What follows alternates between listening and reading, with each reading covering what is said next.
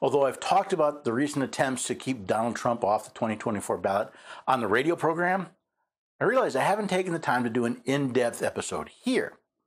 I apologize for taking so long to broach this extremely important topic in this venue. Unless you've been hiding from everything politics in the United States, you're aware that there are actors in several states that have sued in their state courts to disqualify Donald Trump from being on their state's primary election ballot for president of the United States. As of this writing, in only 2 states, Colorado and Maine, have those actors found some measure of success. While the Supreme Court has decided to hear this case, this truly is a states' rights issue, even though it has national importance. So we'll look at this next on the Constitution Study.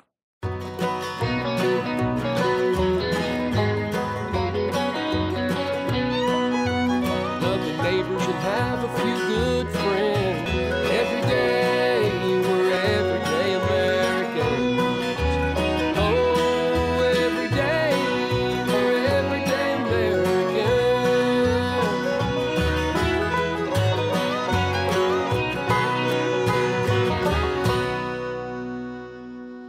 Hello there, everyday Americans. Paul Engel here with the Constitution Study. Yes, this is where we read and study the Constitution, teach your action generation to be free. This is going to be one of those things we're going to spend a lot of time because a lot of this has constitutional questions that we have to deal with. Now, if you want to learn more about the Constitution, we can find more at the website constitutionstudy.com. I'll talk a bit more at the end of the program, but right now I want to get into this question of the 14th Amendment and Donald Trump's disqualification from office. We begin with the basis of the multiple claims that Donald Trump is ineligible to hold federal office under Section 3 of the 14th Amendment to the Constitution of the United States. Most of these suits have been filed by a single person, John Anthony Castro, a candidate for the Republican nomination for president with an extremely small chance of success. To date, Mr. Castro has filed suits in Arizona, Idaho, Kansas, Montana, Nevada, New Hampshire, North Carolina, South Carolina, Utah, and West Virginia. Interesting enough, it does not appear that Mr. Castro has filed suit in his home state of Texas. In addition, the group Citizens for Responsibility and Ethics in Washington has filed suit in Colorado, and Robert Davis has filed suit in Michigan. Meanwhile, the Secretary of State of Maine has determined under state law that Donald Trump is ineligible to be on the ballot because of his participation in the events in the Capitol on January 6th. Now, while there are subtle differences between these suits, they are all based in a claim that Donald Trump is ineligible to hold federal office for participating in an insurrection on January 6, 2021. When most people think of the 14th Amendment, they generally focus on the first section. That covers things like citizenship, due process, and equal protection of the law, while the argument being made in the states comes out of Section 3. No person shall be a senator or representative in Congress, or elector of president and vice president, or hold any office, civil or military, under the United States or under any state who, having previously taken an oath as a member of Congress or as an officer of the United States or as a member of any state legislature or an executive or judicial officer of any state to support the Constitution of the United States, shall have engaged in insurrection or rebellion against the same, or given aid or comfort to the enemies thereof. But Congress may, by 2/3 vote of each house, remove such disability. Well, the most basic question that should be asked is, did Donald Trump incite, assist, or engage in a rising or rebellion against the Constitution of the United States? There are other things that need to be considered as well. I'm sure some of you are wondering, does Mr. Castro, a resident of Texas, have standing to bring suits in these other states? Now, the short answer is yes. As a candidate for the Republican nomination for the presidential election, it's expected that Mr. Castro would logically compete for the votes in all 50 states. Therefore, if Mr. Trump is ineligible for office in any, it would increase what little chance Mr. Castro has of winning delegates in that state. Now, one of the arguments being made is that Donald Trump is not subject to Section 3 because the office of president is not listed. See, Section 3 reads, "No person shall be a senator or representative in Congress or elector of president and vice president." The 14th Amendment lists 3 offices elected by the people of the United States: senator, representative, and elector for president and vice president. Since neither the president nor the vice president are elected by the people, they are not included in this part of the list. However, that's not the entire list. No person shall hold any office, civil or military, under the United States. This is where things get a little tricky. Some people claim that the president is not a civil officer. The Free Legal Dictionary defines a civil officer. By this term, we include all officers of the United States who hold their appointments under the national government, whether their duties are executive or judicial, in the highest or lowest departments of the government, with the exception of officers in the Army and Navy. Therefore, the president is not subject to Section 3, but that's not what the Constitution says. Remember, Section 3 reads, "No person shall hold any office, civil or military, under the United States." It seems difficult to say that the office of the president is not an office under the United States, which the Free Legal Dictionary defines as an office is a right to exercise a public function or employment, and to take the fees and emoluments belonging to it. There's one other area where I see a lot of misunderstanding when it comes to Section 3 of the 14th Amendment, and that is the need to have previously taken an oath. Who, having previously taken an oath as a member of Congress or as an officer of the United States or as a member of any state legislature or as an executive or judicial officer of any state, to support the Constitution of the United States. Just because someone has participated in insurrection or rebellion does not disqualify them from holding office under the 14th Amendment.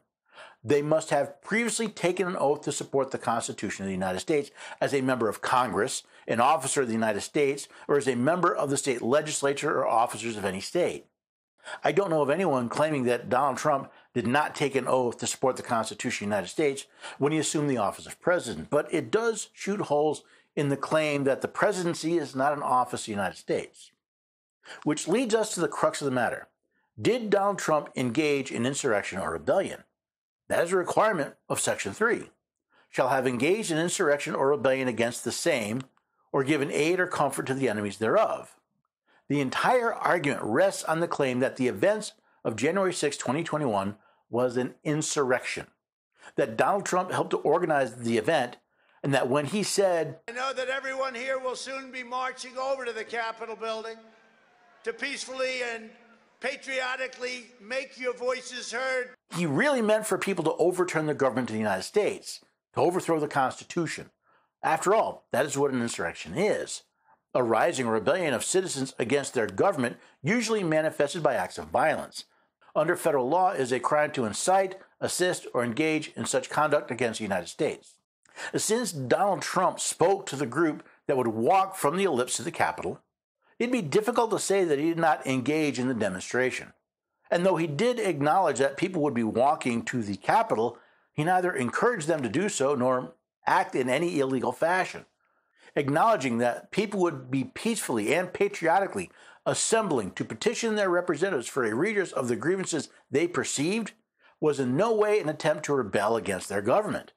Since at least 5 states violated the Constitution by appointing electors for president in a manner other than the one determined by their state legislature, they were asking their members of Congress to enforce the Constitution, which created the government of the United States, even though the government of those states refused to do so.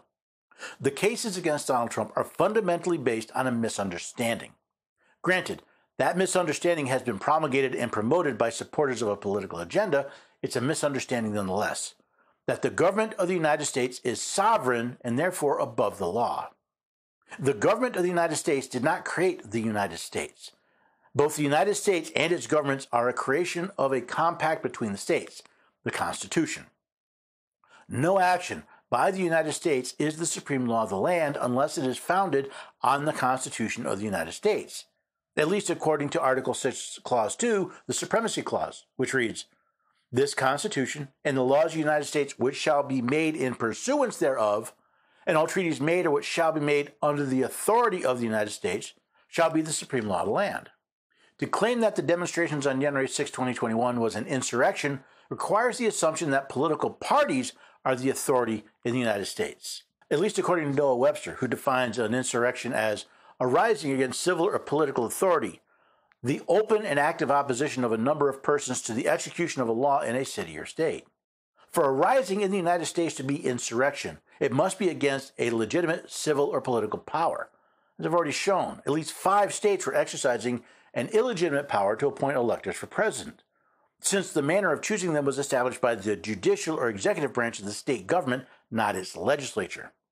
Furthermore, the vast majority of the crowd was not looking to overturn the Congress or even the presidency, but what was evidently the flawed and corrupt election in several of the states.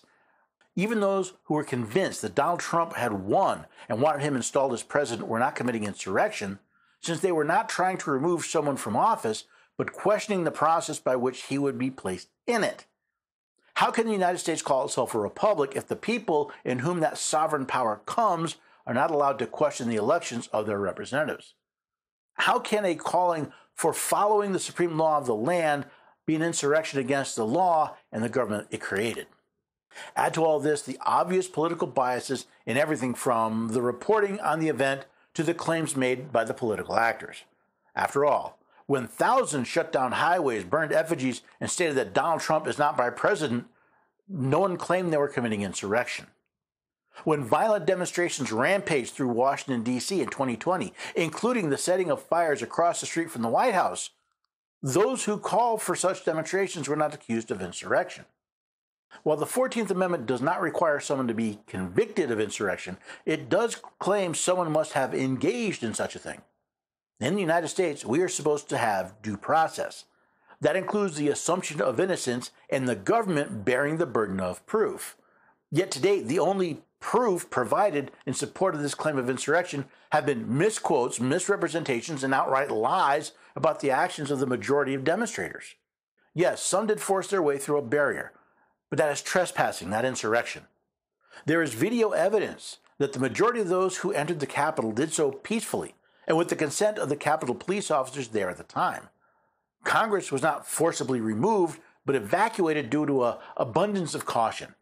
In fact, Congress returned later that day to observe the rest of the counting of the votes by the electors for president. So who has engaged in insurrection? While those who have harassed the people for their sin of being in Washington, D.C. on January 5th through 7th have committed crimes, insurrection is not one of them. Those agents of the federal government who have used abusive force, including heavily armed teams with overwhelming firepower, to take someone into custody for nonviolent and misdemeanor allegations have committed crimes, but not insurrection. Even those who are in the media or who question who is and is not in the office of the president isn't a challenge to the government, isn't insurrection.